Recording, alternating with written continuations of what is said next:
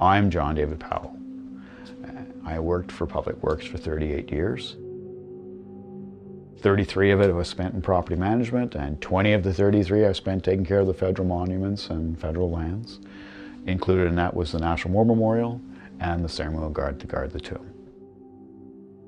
I was very fortunate to take care of elements like that, monuments and bronzing elements that people, they paid the ultimate price.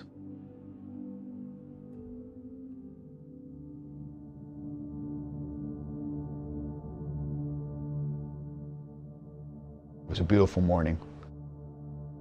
We were preparing the site like we naturally do every year for Remembrance Day. And the Masons were making sure the site was in good condition. So basically we were standing at the tomb at 9:40, the Masons, myself, and they went for breakfast. I went elsewhere to check on things, and Nathan and Brandon were guarding the tomb on the first shift, the 9 to 10 shift. The piper who had piped them in at 9 o'clock, he came running in to say, he's been shot, he's been shot. Well, then we regrouped, got together, and I went back up top. And up top, and Nathan was already slumped over the tomb. The first aiders were responding to him. The morning just unfolded from there. The adrenaline was still there. You're still trying to do everything. You're trying to process things. Then you were still tunnel vision, trying to respond to take care of things.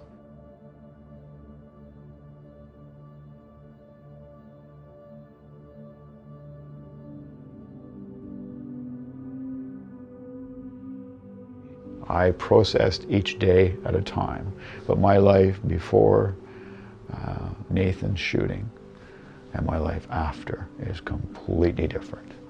My list of things that I appreciated before the shooting and my list that I appreciate after are totally different.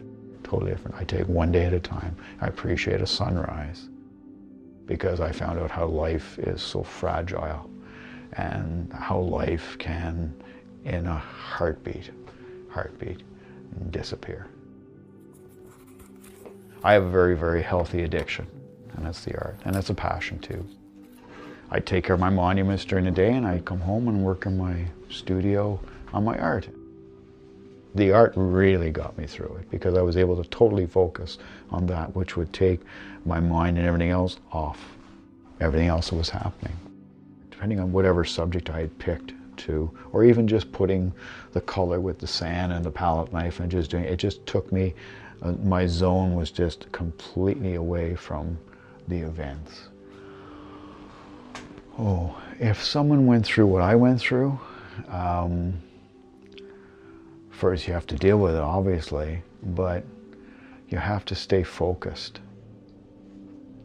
If you've got, as my case, my passion was my art, and if you're fortunate enough to have some sort of medium or some sort of outlet where you can just take yourself to that outlet or medium and focus on that, which will keep your mind off everything else, because it's still there.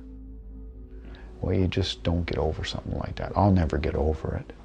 I mean, I saw a human being alive and then he's dead.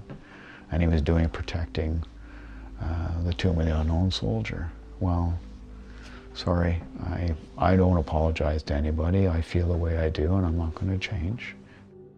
That's the way it is. I take pride in my stuff and I take pride in the things I took care of.